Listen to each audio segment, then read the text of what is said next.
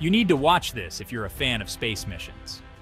In a groundbreaking mission, SpaceX's Crew-9 has successfully launched with 2 NASA astronauts to rescue SUNITHA Williams and Butch Wilmore from the International Space Station. Originally planned for a short stay, Williams and Wilmore were on Boeing's first crewed Starliner flight. But due to technical issues like thruster problems and helium leaks, their ride home was deemed unsafe. The Crew-9 mission launched with just 2 astronauts instead of the usual 4 to bring back Williams and Wilmore safely.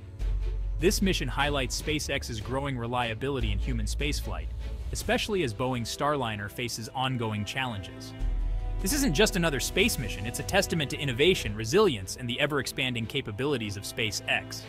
Marking the first crewed mission from Launch Complex 40 at Cape Canaveral, Crew-9 sets a new standard in space rescue missions.